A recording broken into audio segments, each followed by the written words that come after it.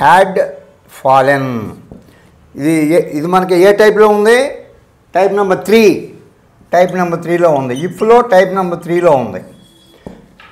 కనుక ఏదో మనకి ఇక్కడ ఎక్కడైనా సెట్ చేస్తామండి.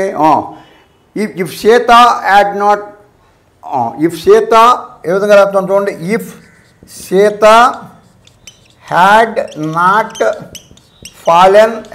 Fallen will she would have come. She would have come first in class.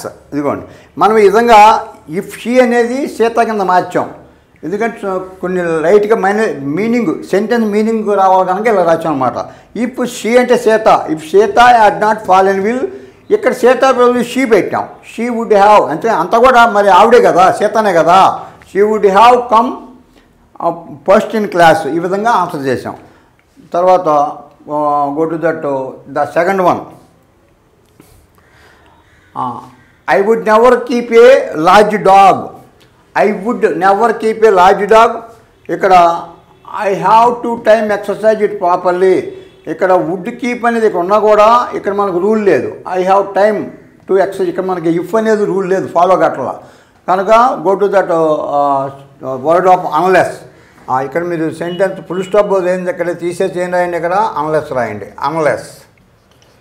ఇప్పుడు చూడండి, I would never keep a large dog unless I have time to exercise it properly. ఇక్కడ మీరు అన్లెస్ పెడితే వాక్యం కరెక్ట్ అయిపోతుంది. ఆ తర్వాత ద ఫస్ట్ వన్ చూడండి.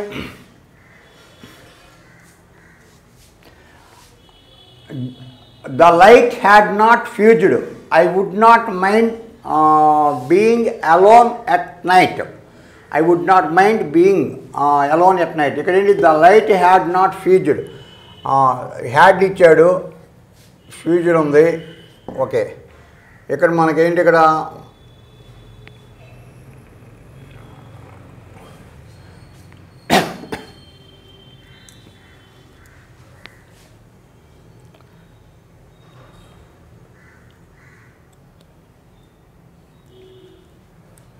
If the light had not fused I would not mind being alone at night. If the light had not fused, would not have mind.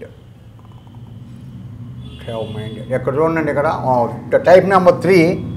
Type number 3 ఏ విధంగా రాస్తామంటే మనం ఇక్కడ the light had not fused.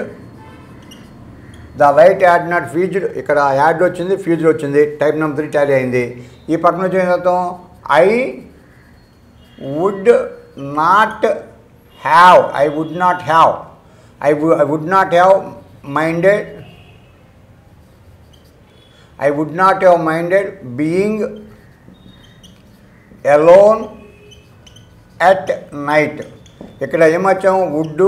ఇక్కడ have ఇవ్వలేదండి, have తీసుకున్నాం. ఎందువల్లంటే type 3లోకి వెళ్ళాలి కదా. తర్వాత ఏంటి? వెర్బ్ 3 రావాలి కదా మైండ్కి, కనుక మైండెడ్. ఇది వెర్బ్ 3. ఇక్కడ హ్యావ్ పెట్టాం. ఇది ఇంపార్టెంట్ మనకి. The light had not fused.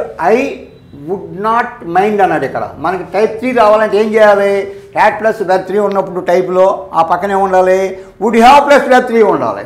కనుక వుడ్ ఉంది, హ్యావ్ లేదు కాబట్టి హ్యావ్ పెట్టాము. వెర్బ్ 3 కాబట్టి మైండ్ అనేది ఉంది కదా, minded. Would not have minded. Would not have minded. ఆ విధంగా చేస్తే మీకు ఇది టైప్ 3 కింద కరెక్ట్ అవుతుంది వాక్యం. ఇది కూడా మీకు దీన్ని మనకి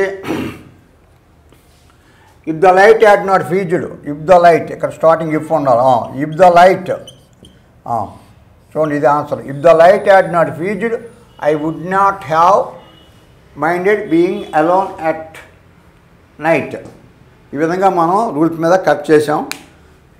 దేని మీద? అన్లెస్ ఆర్ ఇఫ్ నాట్ మీద. దీంతో అన్లెస్ అండ్ ఇఫ్ నాట్ ఉపయోగిస్తున్న సెంటెన్స్ అయిపోయినాయండి. తర్వాత యాడ్వర్బ్స్ మీద ఇచ్చాడు ఎక్సర్సైజు, అది దాని నెక్స్ట్ క్లాస్లో చూద్దాం. Okay, thank you to all for watching my videos on YouTube. If you are interested in my video, please do me a favor, like, share and subscribe. Okay, bye.